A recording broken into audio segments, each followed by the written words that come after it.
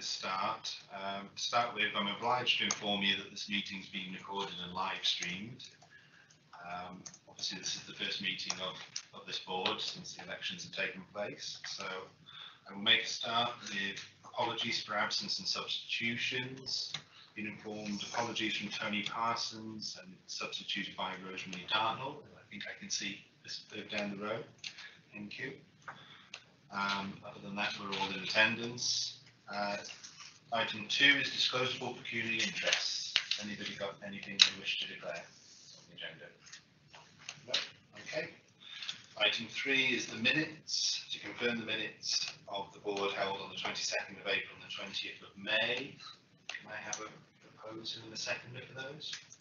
I'll propose. Okay, proposed by Simon. Get a seconder. Seconded by Heather Kidd. Thank you. Item 4 is public question time, but we've not received any public questions. Item 5 is member question time, but we've not received any member questions. So I'll move straight on to item 6, which is Cornovia Developments Limited overview, and that's a presentation, I believe, from Jane. Chair, actually, before you begin, can I just raise a point of order on that? Yes. So this is a very brief report, and then we have a much more detailed report, which goes into many of the other developments, which is an exempt item. As far as I can see, apart from a little bit about figures which are to do with the relationship of Shropshire Council with Cornovia, which presumably should be in the public domain, I can't really see why that report is being kept out of the public eye. And many of the comments that we may want to make about Cornovia are probably going to be about some of the items under that report. So I'm wondering if we can consider that not being an exempt item and actually doing it all in one go. I think I'd take advice from the officers on that one. Yeah, the exempt item really does contain some elements which have commercial confidentiality issues for Cornovia, and that's the reason it sits in the exempt part of the agenda. You're right that there is a little bit of read across between the two areas, and of course that there is interest in that, more general interest, I'm sure, but it's due to the nature of the commercial confidentiality aspects for Cornovia in terms of its business planning, that we kept that in the exempt part of the agenda. It's something perhaps that following the hearing of more detail about that exempt item, perhaps we can consider for future meetings if that would be of interest.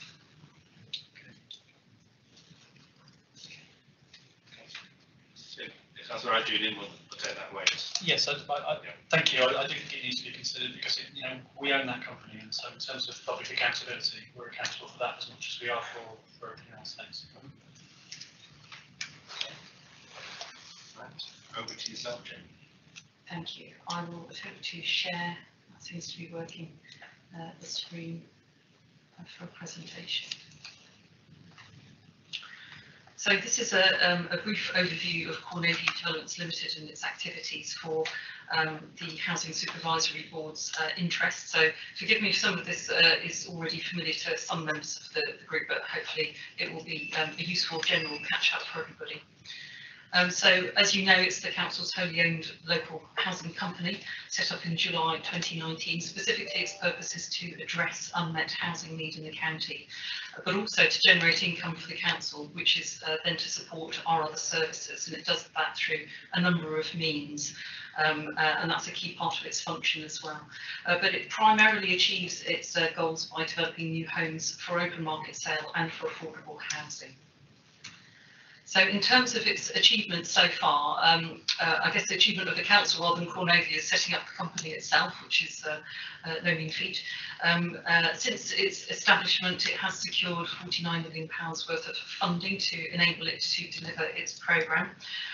When we talk about securing funds, what we're talking about is loans that are provided from Shropshire Council to Cornovia Developments Limited. That's the route for its funding.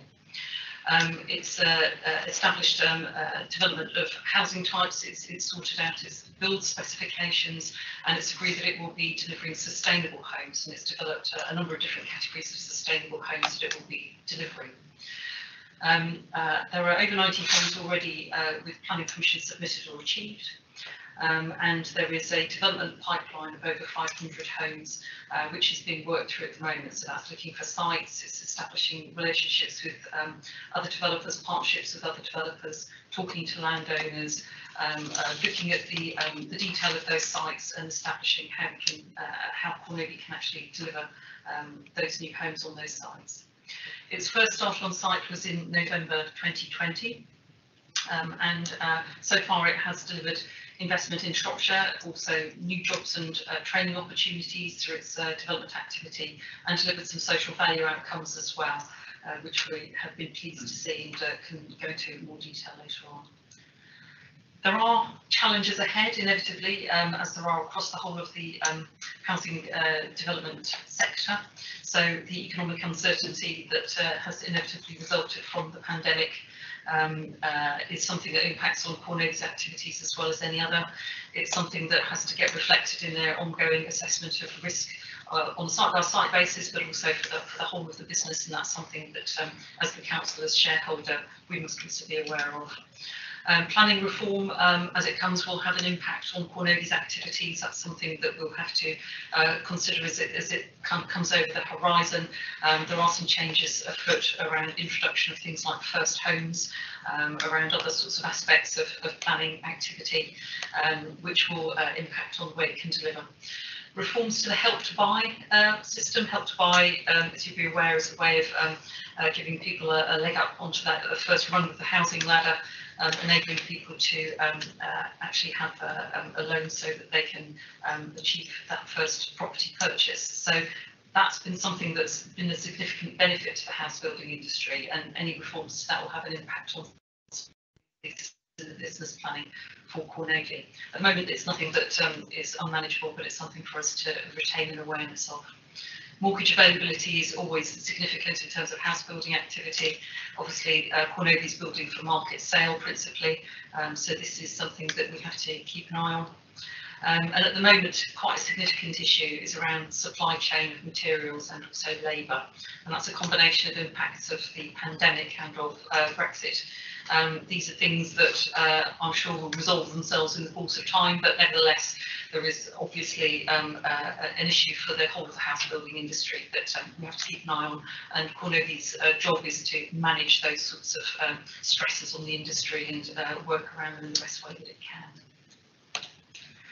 So in terms of opportunities for Cornavy, there are new site starts coming forwards imminently. There are new planning applications that are being proposed to go through, and there'll be more detail on that in some of the reports coming up later on the agenda. There is an updated, ambitious business plan for the company. It will be looking to expand its activities in various ways, and again, we'll come back to that later on in the agenda. There are opportunities around a proposed self-build and custom build scheme, and we have that on the agenda later on for London Road. We also have opportunities through Cornavy to be delivering low carbon homes and zero carbon homes, and modelling that for the house building sector, the development sector in Shropshire, which is something that we want to progress. There are proposals for Cornavy to contemplate working in the private rental sector, so some of the homes that they develop being made available for private rent rather than just for sale. Again, that's seeking to address some of the council's priorities around giving a whole menu of good quality housing solutions within the county, rather than assuming that it's only properties for sale that are relevant. And just through the activities of the company, all of that we're seeking to see as an investment in our local economy. So we are anticipating that Cornavy will be using a lot of local labour, local supply chains, local businesses and companies to deliver its activities, and that therefore is maintaining that funding in our local economy in Shropshire. I'll just reference here to finish off the council's housing strategy that was agreed in January, just to point out how Cornavy is actually helping us as the council to deliver on what our agreed housing priorities are, which are about meeting those overall housing needs, which is very much the focus of Core Navy's activities. And also this point about people whose housing needs are not met through the existing local open market housing. One of the key focuses for Core Navy is to deliver some of those entry-level homes for sale. So we typically would tend to see that developers will, as you would expect, want to maximise their profits on sites wherever they can, and that will often drive them to be delivering sort of the larger executive homes, which may be out of the reach of people who are buying for the first time and families, etc. So this is the point of the market in which we want Core Navy to be focusing principally, and that's what they are doing at the moment. With the affordable housing element that they're delivering through their activities, they are also able to help the council to address the issues of homelessness and affordable housing opportunity. Core Navy is making a point of either meeting or exceeding the council's affordable housing standards as required through our local plan. This will always be a point of discussion on every individual site, because each site will have its own pressures in terms of viability, affordability, but it's something that so far Core Navy's been able to achieve on its planning applications.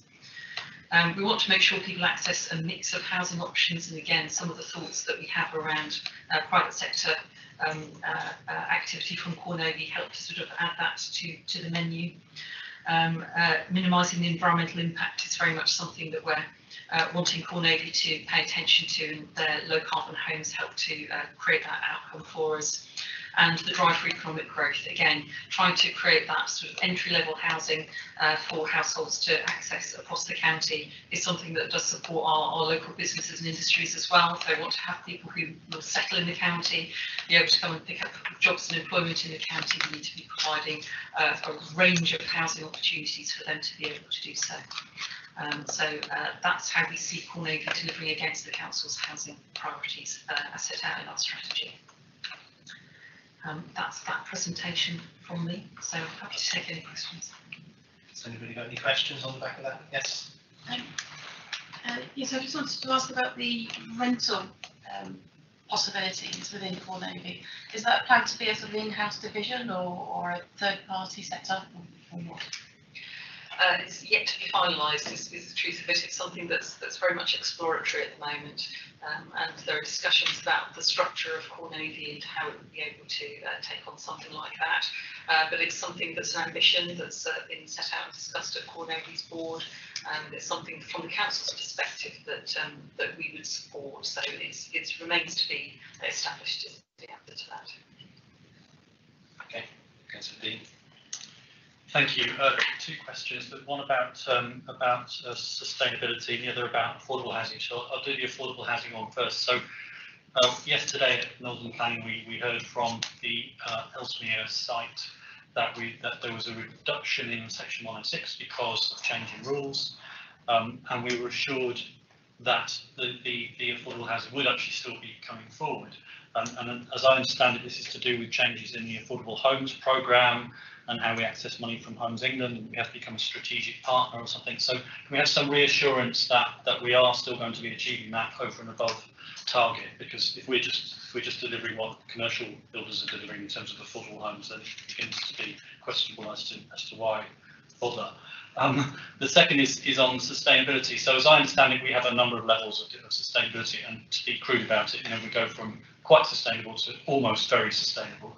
We don't quite get to passive house. Now, I was not necessarily convinced about passive house myself until it was explained to me that not only is it about the standard of the build, but it also overcomes the performance gap, which you often see in buildings, because the nature of the checking which goes through, which is applied to passive house building, means that commercially building regs checking simply is not happening. But with passive house, it's actually part of the process. So it's a way of actually guaranteeing that we don't have that performance gap, which to me means there is an extra reason why we really ought to be going for passive house. And we know that other places are. We know that Exeter is, and York is, and Norwich is, and a number of other places where councils are building homes themselves. They are doing it to passive house standard. So I would really encourage us to look again and to see how quickly we can move to that standard. Thank you. don't know if you want to. Yes, so on the affordable housing point at Ellesmere, it is the case that there is every intention to deliver the affordable housing outputs that have been undertaken to happen there. It is an issue with Homes England where grant funding is applied that they won't apply it to Section 106 affordable housing units.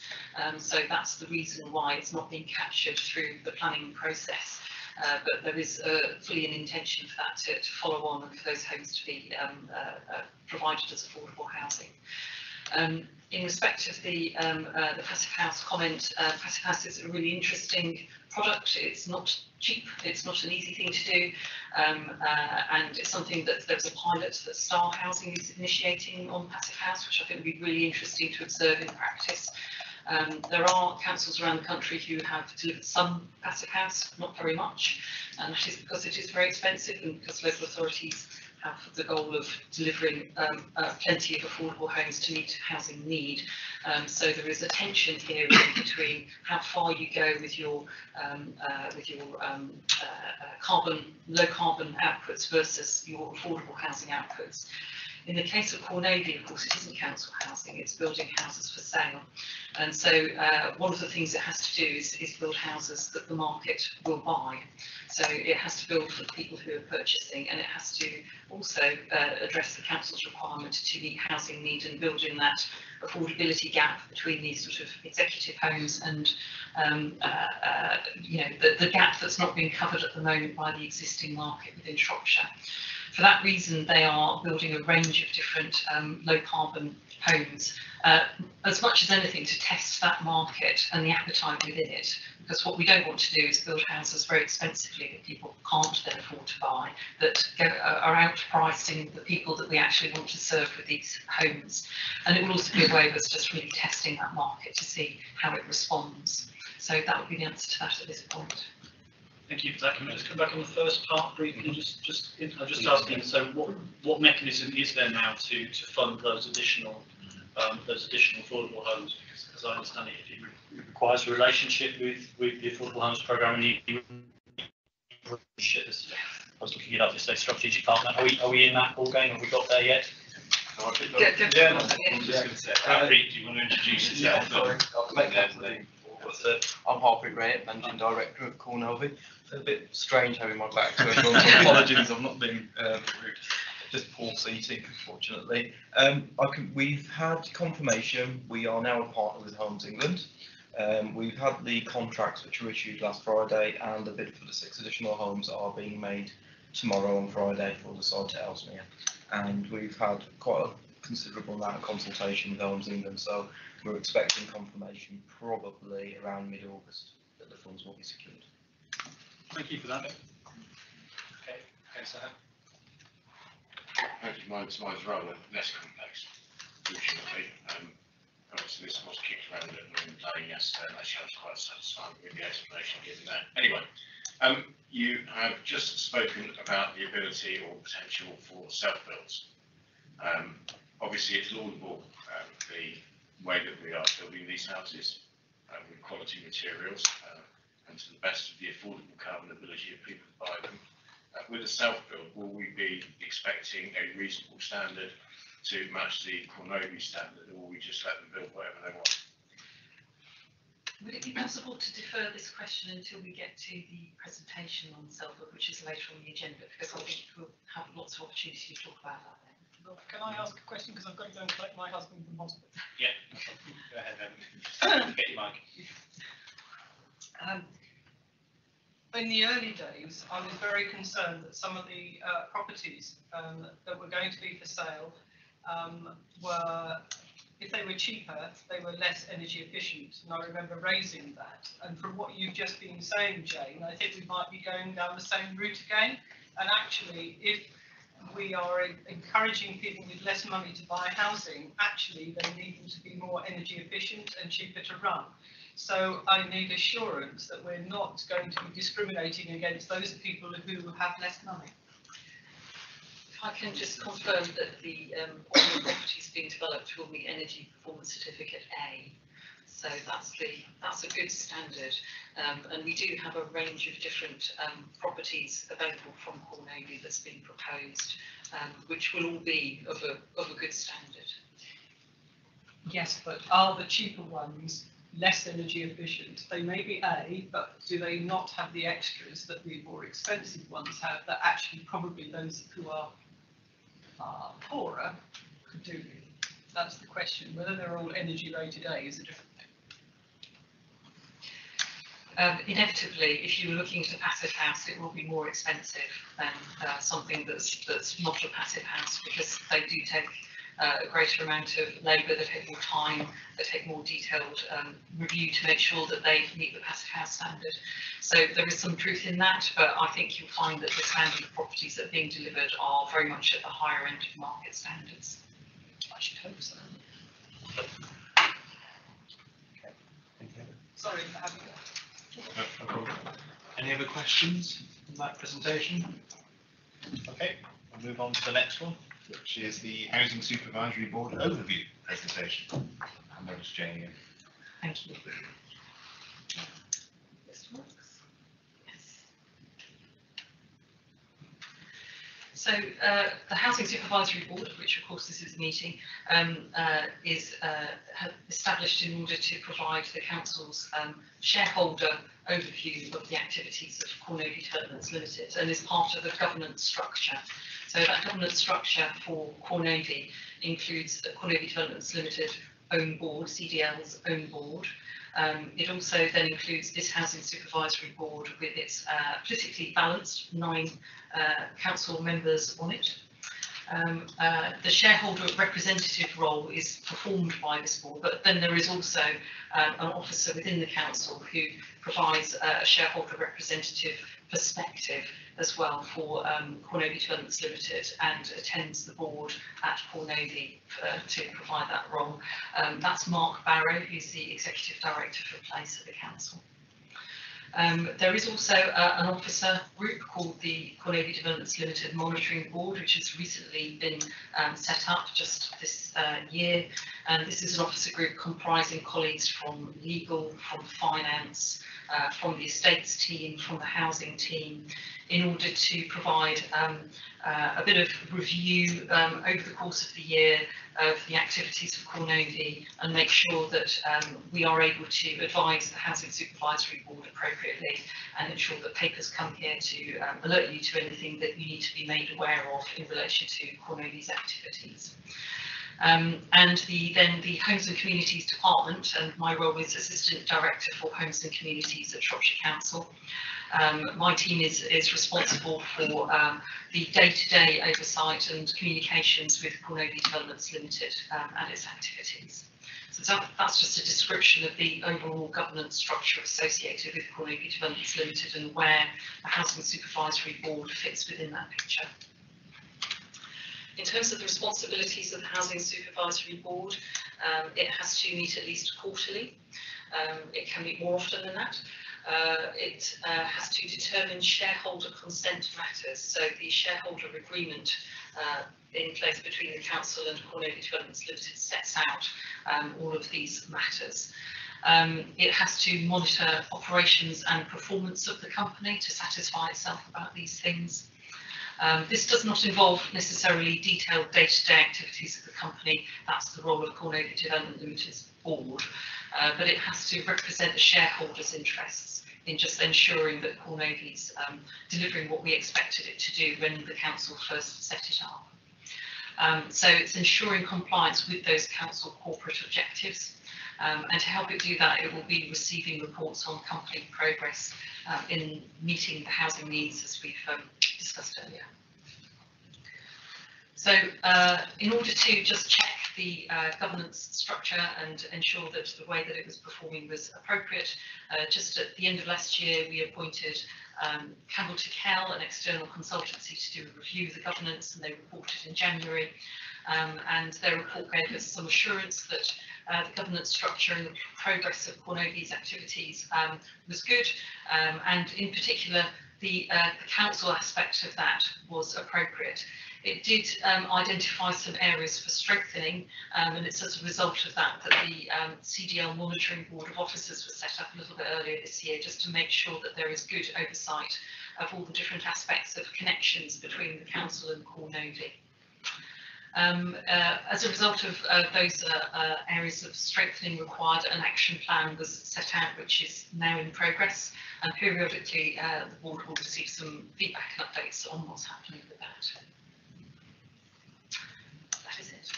Happy to take any questions. Okay, have I got any questions on that one? Straightforward. Okay. In that case, we'll move on to item 8, which is Cornovy Developments Limited Update Report. So, this is obviously the public part of this. Indeed, thank you. So this is a report providing an update from Cornovy Developments on the company's progress since the last board meeting in April. And just to note that no new risks are arising for the council from any of the activities set out in this report. And that as things stand, Cornovy's schemes in progress are being delivered within the terms of the approved shareholder agreement and loan funding arrangements. As the wholly owned housing company, it's been progressing its 5-year development programme and has 571 homes planned at the moment in its long-term programme. Its progress at the moment is regarded to be satisfactory. It is growing its professional team at the moment. It recently has added a business support assistant to strengthen the activities of the organisation. It continues to be monitored, as we've just described, by the Council's Homes and Communities team, with regular updates being provided. Recently, Cornovy has commissioned a consultancy called 3DK Solutions to carry out a board effectiveness review, following on from the review that the Council undertook earlier this year. Just a couple of things to draw out for the board is the intention to run an annual Housing Supervisory Board and CDL Board away day later on this year in September. The intention of this is to provide an opportunity for the two boards to meet, hopefully in person, and actually have some shared discussion about the activities of the company and a bit of joint understanding of your relative interests and concerns about its activities and ambitions, hopefully for its future as well. In terms of the annual review planned, just to reference the fact that part of that will be a reduction of the board skills matrix to reflect the type of business and skills required on the board, and that will come back to the Housing Supervisory Board for review as well, just for your awareness. You'll be aware that the company's first scheme on site, the Frith, is on site from November, and there are regular project meetings happening on that. Already in May, a joint Future Careers Insight webpage was launched by Shropshire Virtual School on the council's website, involving Cornovy and Morris Property, and there has been work between Cornovy and our education team to support young people wishing to pursue careers in the construction industry. The first phase of homes has been released for marketing, and you'll be pleased to know that these have initially been offered exclusively to people in the Shrewsbury area. This is part of the intention of Cornovy to actually ensure that it addresses local housing needs rather than being marketed more broadly. And already properties have been reserved off plan as a result of this to local people in the area. There is a slight delay in the programme on site, currently at around 3 weeks. This relates back to the points referenced earlier about issues with supply chain, buildings, materials, etc. This is a risk, but at the moment, as you'll see, it's a limited risk in terms of delivery, and practical completion is still anticipated by May 2022. So that's just pushed back 1 month from the original programme.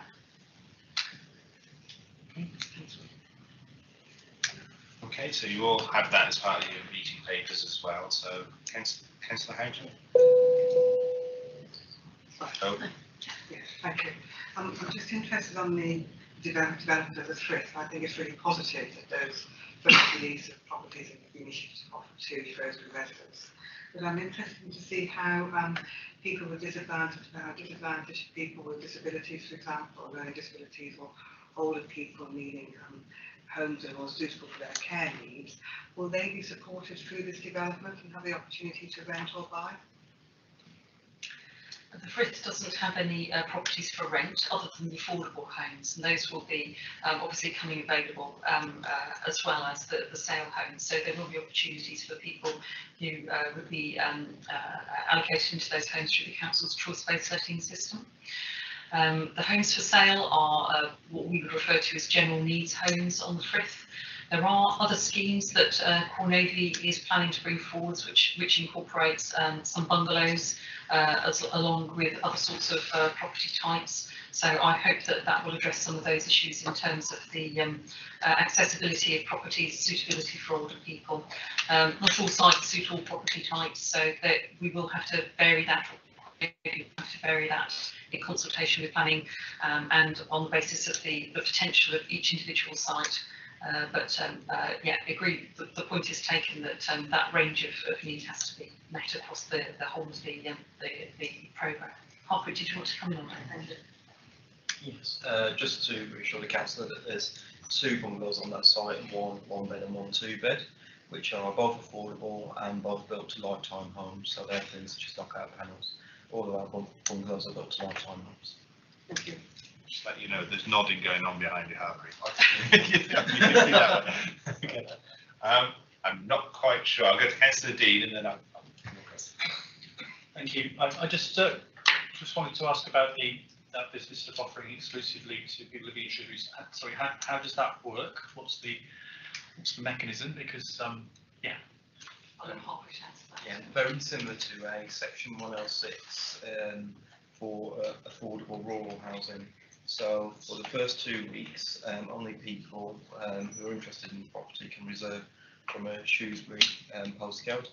And then after those 2 weeks, it then goes out to the larger area of Shrewsbury and then to the whole of Shropshire and the whole of the country. So that gives everybody an opportunity, in essence, for a 4 to 6 week period within the local area or within Shropshire to reserve one of our properties. And that's something that we're looking to do across all our sites, just to support people locally to get on the housing ladder. We would also like to do something with the armed forces as well, giving them exclusivity, but that has to be decided by our board, something we're going to be discussing next week. Councillor Dartler. I had the exact same question.